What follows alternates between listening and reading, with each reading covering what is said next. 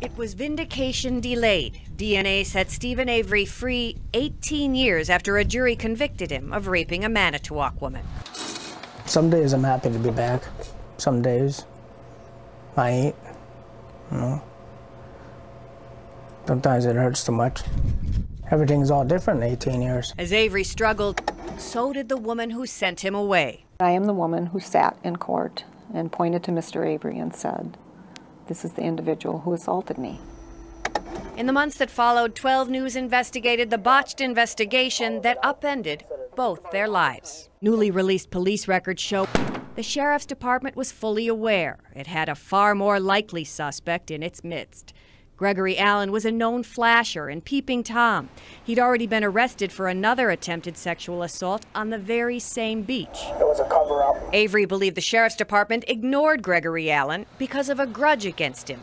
The Department of Justice investigated, found mistakes, but no crime.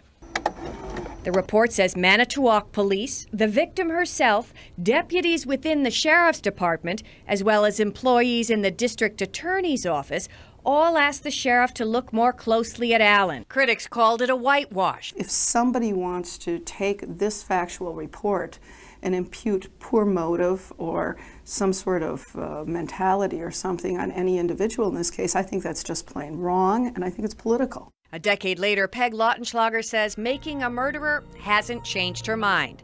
She tells 12 News the real perpetrator looked very much like Avery. DNA was not available at that time. Research on the problems with witness identification was not available at that time. Oh, God. Avery was wrongly convicted, but not wrongly suspected. I was young and stupid, hanging around with the wrong people. Avery was 23, the married father of 4. He was unemployed after dropping out of special education classes in high school. He was also a convicted felon. I really ain't got much on my record. The filmmakers let Avery describe his prior run-ins with the law. We were fooling around with the cat.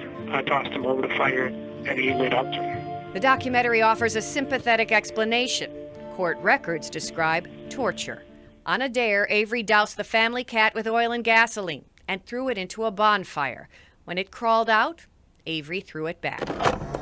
Avery also did time for felony burglary, and months before his wrongful arrest, Avery's cousin accused him of lewd behavior. But he did come out in front of my car and he was... One morning, Avery rammed his car into hers, jumped out, put a gun to her head, and ordered her into his car.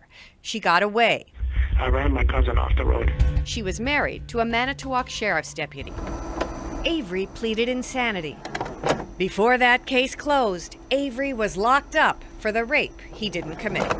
18 years later, 12 News was there when his accuser and Avery asked legislators in Madison to fix the system that betrayed them both, the day they made their peace. She said she was sorry, so that was a start. But her meeting with Avery offered an ominous observation. He commented about how there's some days when he feels it would be easier to be back in prison.